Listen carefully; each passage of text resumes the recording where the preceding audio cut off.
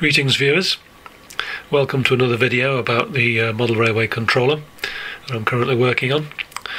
In this video I'm going to go over the systems and circuits that I'm working on in a little bit more detail and describe what progress has been made so far. So we've got the program on the right. It's a very old and original PIC start development program which I've adapted to do in-circuit serial programming of the PIC. Got the development board in the centre, which is something I built myself a long time ago, and on the left hand side we've got the tone decoder board. It consists of a electric condenser mic, which is the output of which is fed into an LM386 audio amplifier, which gives us a degree of gain, and then the audio is then fed into two LM567 tone decoder chips. There's two because they're tuned to different frequencies, one at 1500 Hz, the other at 2150 Hz. Those two frequencies and the output from the two ICs represent binary 1 and binary 0. So basically they're both positively discriminated, and it's not just a 1 is a tone and then nothing is a 0. So we should have clear 1s and clear 0s, and obviously they both can't be on at the same time, otherwise it would be an invalid input. Bear in mind it's only a prototype on strip board, there's lots of room for improvement. The gain of the LM386 is currently set to 200. The range of the detection from the mobile phone is currently about 10 feet, but there's plenty of things that can be done to improve that.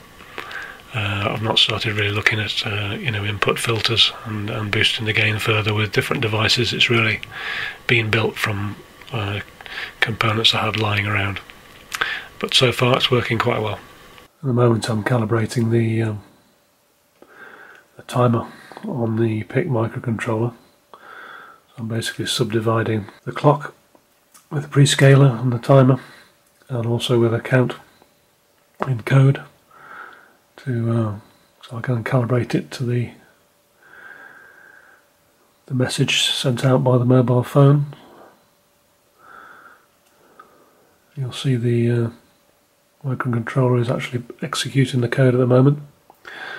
When I click the button to program the PIC on the laptop, you'll see the execution stop. The two right-hand red LEDs that represent the bit 6 and bit 7 of the B port will start flashing to show the in-circuit programming is taking place. There we go.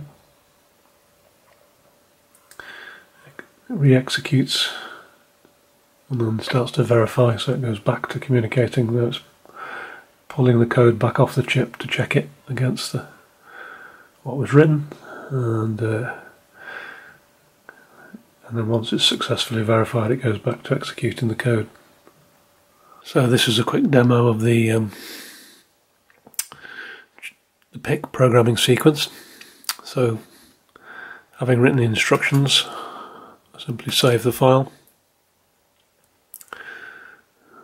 Then to assemble it I use the MPASM assembler.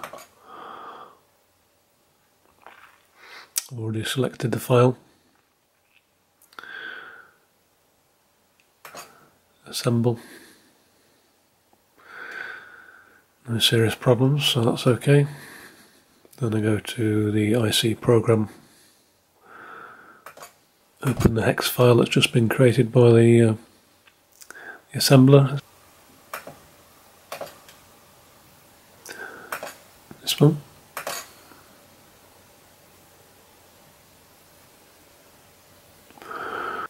So if the in-circuit programmer is connected, I can just simply choose to program all.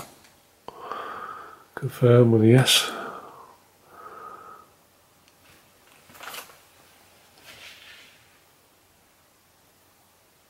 The program will go through the process of writing the data, the code,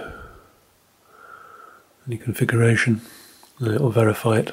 Indicates it's successfully verified and the job's done. So now I've programmed the PIC with the latest code from the project.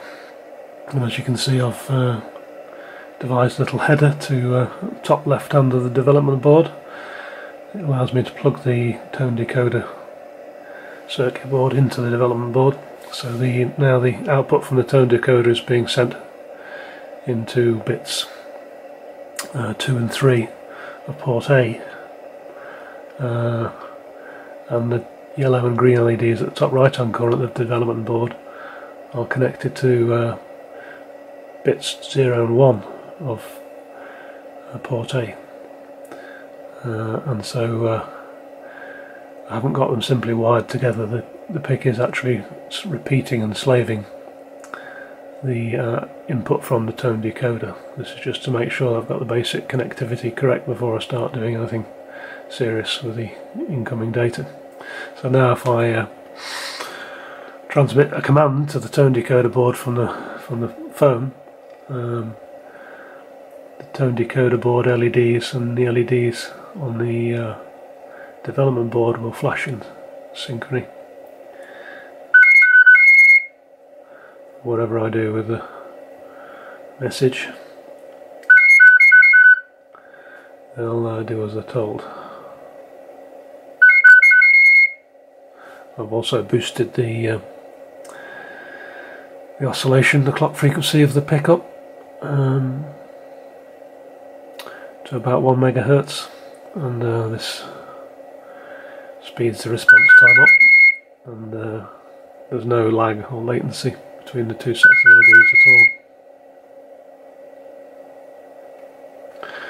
So, next stage, on to writing some serious code. So thanks for watching. Keep an eye out for other videos, because we'll be covering all aspects of this project as I go forward. Thanks, bye.